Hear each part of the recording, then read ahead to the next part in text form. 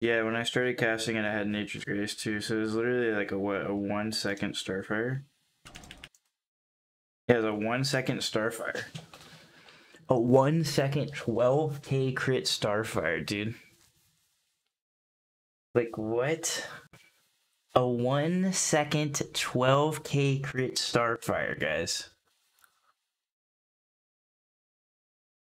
Like, look at this rogue. He gets completely annihilated. Like, let's just break this down for a second, alright? So, from the beginning of the clip, I'm the aggressor.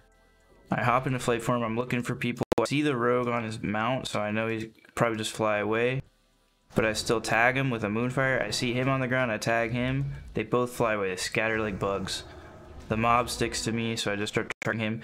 But then I see over here, right away, that someone starts flying back in. Is that the rogue? It's the rogue. So what I do, the first thing I do is I switch to Boomkin form for the extra armor. And then I put a Fairy Fire on him immediately. That's the first thing I do, dude. You can see down here. Boomkin form, Fairy Fire. Like, no timing between the GCDs at all. Next, we get an Insect Swarm on him. You know, start getting dots up. The Moonfire follows up. But he does the, he's combat or something. He does something to drop target. I retarget him. Put another Insect Swarm on him. But before I do that, I pop my Nature's Grasp. So that when he melees me, he will get rooted automatically. I see that he has his Trinket procced. So he has like a lot of extra damage right now. So I definitely need that Nature's Grasp up.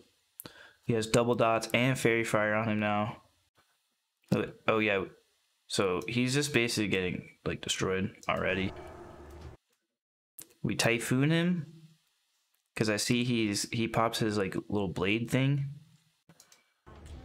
So he's out of here. Before the global cooldown even comes up for the next ability, because Typhoon's an instant ability.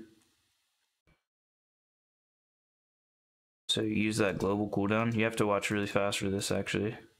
Your Rocket Glove is not on global cooldown.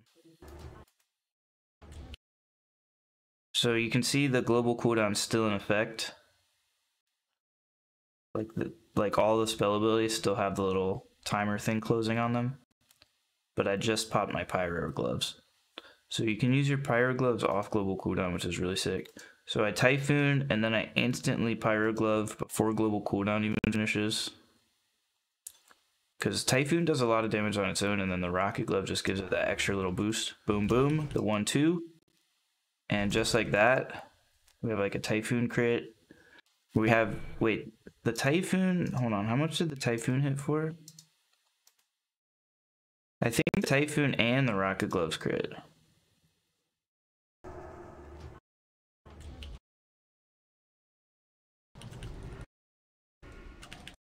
The Typhoon, I think, crit. We have all these dots ticking, and then we get, I noticed that I have my, this buff, which reduces your Starfire cast by 1.5 seconds, and then we have the Nature's Grace. Reduces it by what, like a second? So yeah, we have like the super fast Starfire. Or this does it by half a second.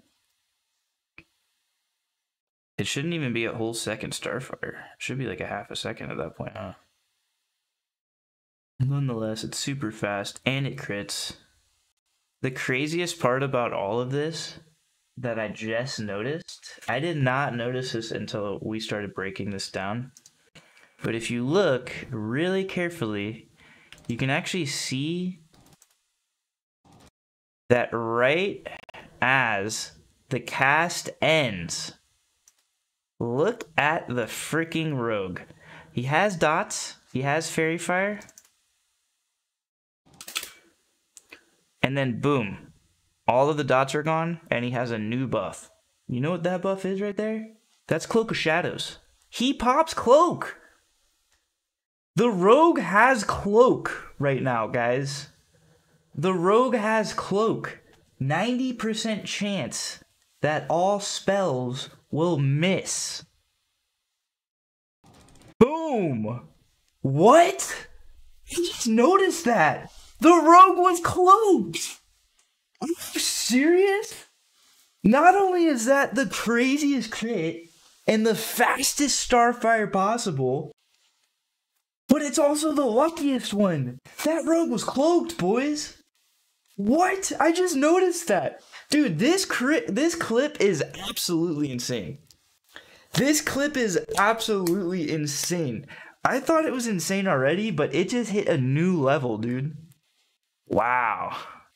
That's insane, dude. Rogue was freaking cloaked, boys. No freaking way. Boom! Oh my god. Yo, exposed, boys. Alright, watch it back now, watch it back. Now that you know everything that happens.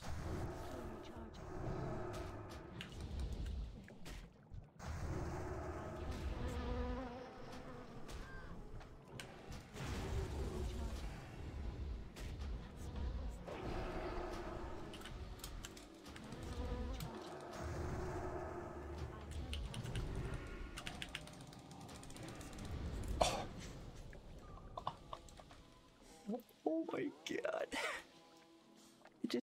What? So yeah, Boomkin is freaking sick in Lich King. It's pretty fun.